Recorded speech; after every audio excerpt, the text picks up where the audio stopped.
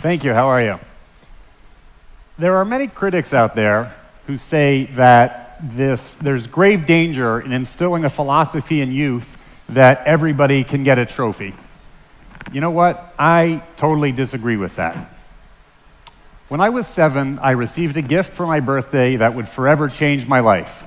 The Guinness Book of World Records. After the Bible, the Quran, and Mao's Red Book, it is the best-selling book of all time. From the moment I opened the book, I was transfixed, reading about all these extraordinary people around the world who were pushing the limits of human achievement in all kinds of unique manners. There was Robert Wadlow, the world's tallest man. There was Sridhar Chalal, who had those long, curly fingernails. And there was Ethel Granger, who had the world's smallest waist. 13 inches, ladies, 13 inches. These people were my childhood heroes. And I knew from a very early age that I wanted to someday set a world record myself. For years, I would flip through my Guinness book, marking pages, and looking for world records that I thought that maybe someday I could try and beat. But my skills and interests were far away different from the feats that I was reading about. Sure, I'm tall, but I'm not 8'11". And I'm relatively thin, but come on, 13 inches, that's just crazy. I was into weird stuff, like beatboxing and pinball and quoting The Simpsons. These were categories that the Guinness Book would never in a million years have any interest in. Those prim and proper Brits in their stuffy suits, they were more interested in traditional feats. They reject a huge percentage of submissions that come into them as not being interesting enough. So my life journey continued, and I still was on a quest to someday set a world record. In 2002, I went out to the Burning Man Festival. Burning Man is an annual festival held in the Nevada desert, built around a spirit of community and participation. If you've never been before, I highly suggest you go next year. Inspired by the creativity and wanting to participate, I said to my friends, why don't we create a camp where people can invent their own world records? So we got a bunch of measuring tapes, we got some stopwatches, we put on some yellow sports coats in an attempt to look official, and in 2004, we headed out to the desert. We created a camp called the Playa Book of Records. And it was really very simple. We just basically had people come up and we would say, invent any world record you want, and we will document you setting these world records. So you just get a glimpse of it here. And over the years, we just saw extraordinary and really weird and crazy and extraordinary feats. Feats like the most times jumping back and forth over one's own leg.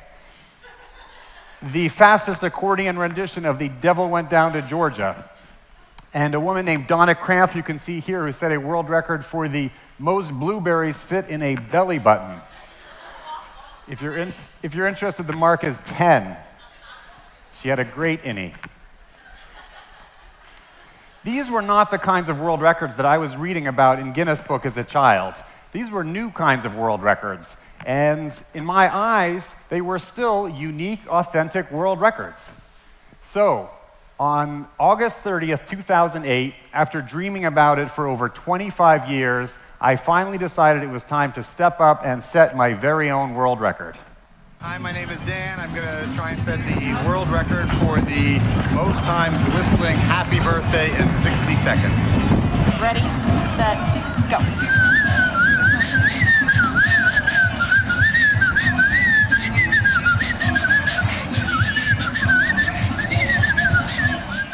Yes, yes, I had finally done it. I whistled it 15 times in 1 minute, and at long last could say that on a planet which had over 6 billion people, I was truly the world's best at something. It didn't matter what my world record was. It just mattered that deep inside I had a sense of self-esteem and confidence that came from really, truly feeling that I could stand out in my own unique manner. And it was just an amazing feeling. After documenting all these world records at Burning Man for 5 years, I felt like there was an opportunity to take this and figure out how to get the entire world involved. Inspired by Wikipedia, and the way it was using the internet to democratize encyclopedic information, I thought there was an opportunity to do something similar with human achievement. So my friend Corey Henderson and I built a website which we launched in 2008. It was originally called the Universal Record Database. It's now called RecordSetter. And it was a really simple platform. We put up some of the Burning Man videos, and we said, send us in any world record you want. Our core rules were that record submissions have to be quantifiable, breakable, and you need media evidence. But we in no way wanted to judge and say that's too weird or that's too outlandish. And then we also created 3 basic principles: don't hurt yourself, don't hurt others, and don't hurt the planet. So we put up the site, we emailed our friends, and we waited. And a few days after we launched, our first submission came in from Perth, Australia, a guy named Daniel Fowler, who sent us this world record for the most giraffe tattoos on a shoulder. 1. And I have to say, when this submission came in, it was just thrilling. Here was a guy on the other side of the planet who had the same dream that I did, which was just to hold some kind of a world record. It didn't matter what it was about. It was such an obscure category, but he held his own world record. Then things started to get interesting. A couple months later, a radio station in San Diego found Daniel's record, brought a tattoo artist into their studio, and asked if any listeners would come in and beat Daniel's record. Lo and behold, much to the chagrin of his girlfriend, Mike McDonald came in and got 3 giraffe tattoos, really taking this category to the next level. A few weeks after that, I came into my office, we looked at the submissions that had come in overnight, and Daniel Fowler from Australia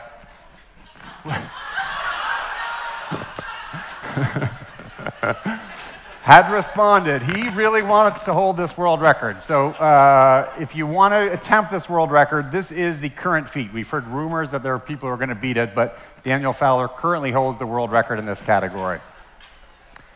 Over the past 5 years, we've received over 25,000 world records from more than 85 countries worldwide.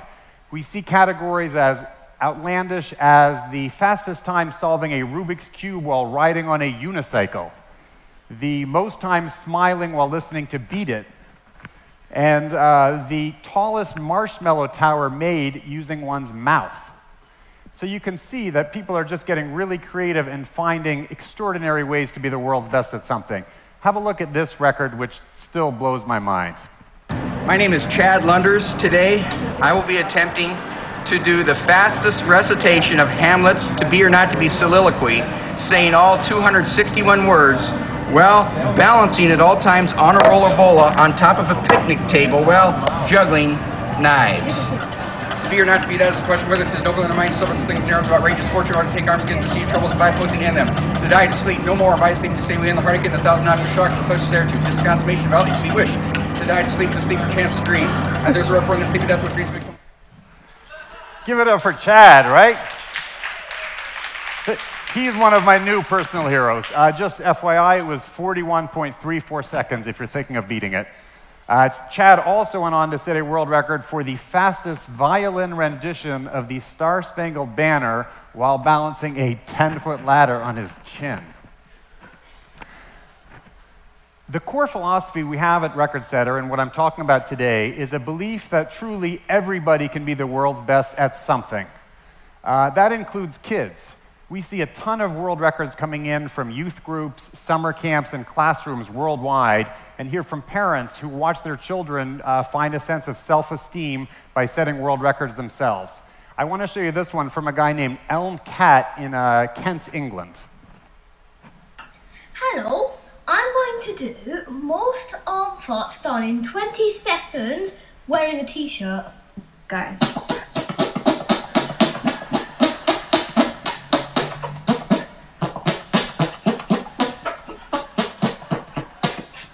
10 seconds there.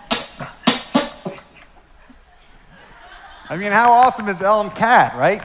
These people are truly, to my mind, the stars of tomorrow. Elm did 56 armpit farts in 20 seconds, and And again, I just love seeing how committed he is and how he truly wants to discover his inner greatness through his better than average armpit farting abilities. A lot of organizations and charities are using RecordSetter to set world records as a way to raise both funds and awareness for social causes. So we've worked with organizations like RED, Livestrong, and the Red Cross to do a lot of really interesting charity-based world records.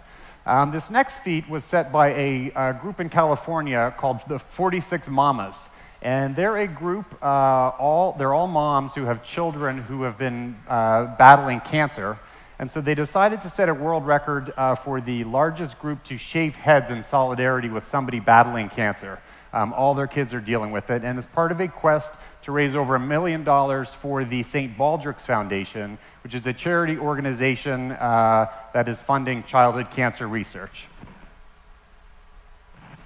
So these are 46 moms from all over North America. They've now turned this into an annual tradition.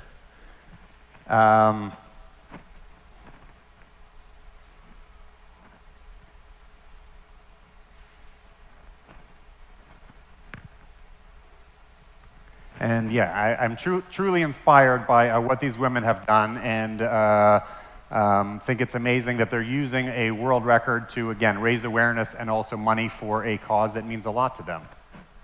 Now, because I've been talking about participation and this core belief that everybody can be the world's best at something, I thought it would be fun if we attempt a world record here today at TEDxBrooklyn. Are you guys open for that? You guys want to make world history? I can't hear you. Let's make some noise. All right, this is going to be super fun. So we are going to create a brand new record category. It's called the Loudest Charity Scream. So here's how it's going to work. I reached out to friends and family earlier this week and have raised $25 per decibel that we as a room are able to generate. $25 per decibel, and we're going to donate all the proceeds to the St. Baldrick's Foundation, which is the organization the 46 Mamas support that's funding childhood cancer research. So it's very simple. The louder we can make this room, the more money will be raised for the St. Baldrick's Foundation. Are you guys ready to set a world record? Okay, so Steve, my assistant, is going to come out with a decibel meter.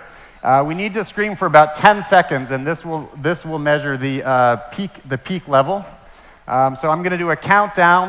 Come on, loosen up, guys. It's the end of the day. We got to raise a lot of money for St. Baldrick's.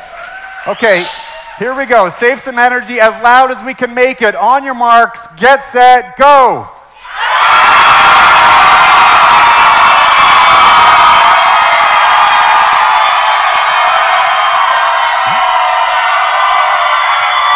Oh my gosh, that's amazing. Wow, congratulations, 108 decibels. So we have just raised, if my math is correct, $2,700 for the St. Baldrick's Foundation. So congratulations to all of you. And what's more exciting is we will now put this world record onto RecordSetter and hopefully inspire other groups to raise the bar. I don't know who's going to beat 108 decibels, but hopefully there are people out there. So let me go back to the first thought, these critics who think there's danger in telling youth that, that there are problems with this everybody deserves a medal philosophy. I'm not going out there and saying that losing teams should get trophies. I'm not going out there and saying that kids deserve medals for everything they do.